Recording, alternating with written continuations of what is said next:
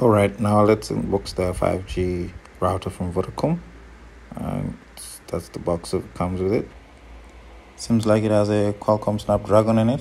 Let's see how it will perform. You'll need a registered SIM card with your biometric details, and let's cut the tapes.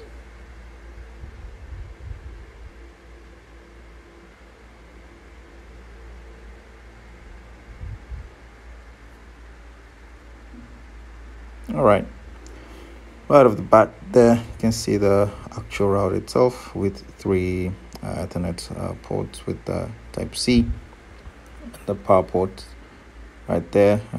Quick start guide, we'll come back to it later. And what is this? It seems like the cable for powering up the router. So how do you open this? Let's see. Yeah, right there. All right, what is in here?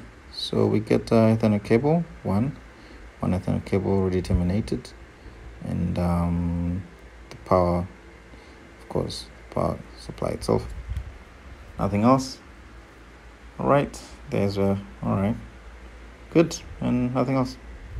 Let's see the speed test after the setup. So after some quick setup, let's test the speed. This is some impressive speed.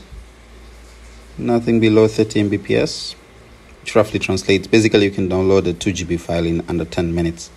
This is very nice. If you find this video useful, please leave a like or a comment. Thank you. Catch you on the next one.